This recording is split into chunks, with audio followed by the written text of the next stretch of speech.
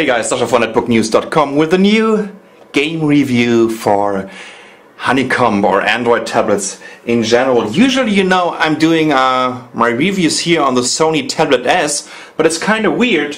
The game I'm talking about today, I just couldn't install it on the Tablet S, but I was able to install it on the Acer Iconia Tab A500, and let's dive into it right away, because I'm pretty sure that most of you guys are familiar with the most popular cigar smoking gunslinger in the world, which is Duke Nukem.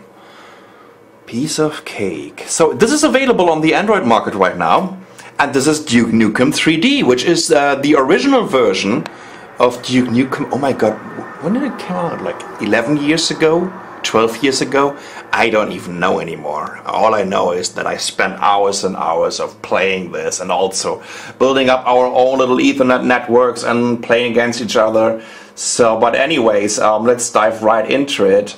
And you see, even the maps are the same, right? So, okay, let's go back to LA Meltdown. And of course, also the skill levels are the same. Unfortunately, I'm missing the sample. You see, there's no piece of cake sample.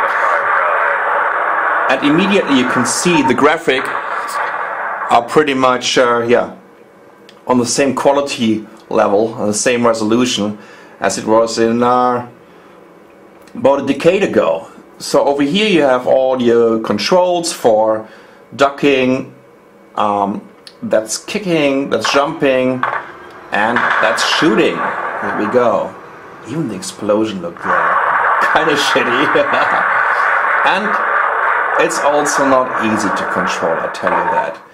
So I think that should be the very first monsters here. Okay, here we go.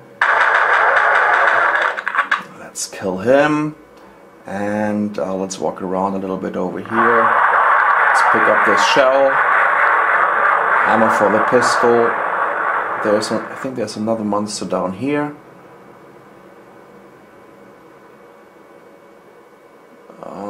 Oh, maybe not. Here's some health. But anyways, I think you're getting it. Let's open it here. And let's go into the cinema, I think. And then there would be more monsters that are waiting for me. Oh, it's flying! And I can say that my aiming is pretty good. Anyways, it's for those guys that are into retro games. I picked up some armor over here because this is a 1-by-1 copy of the original Duke Nukem 3D. I can't say it's very usable on the tablet form factor. It's kind of hard to navigate. The graphics, yeah, aren't the best either. Oh, who's shooting on me? This one here. And let's get rid of this fella. They look like sprites on a C64 or something. Holy shit. Anyways, I think, is this working here? No, maybe not. Anyways, all I can say, it's like $1.99 on the Android marketplace. It only works for me on my Samsung Galaxy Tab 10.1, the Acer Iconia Tab 10.1, and the iPad Transformer 10.1, and the Motorola Zoom.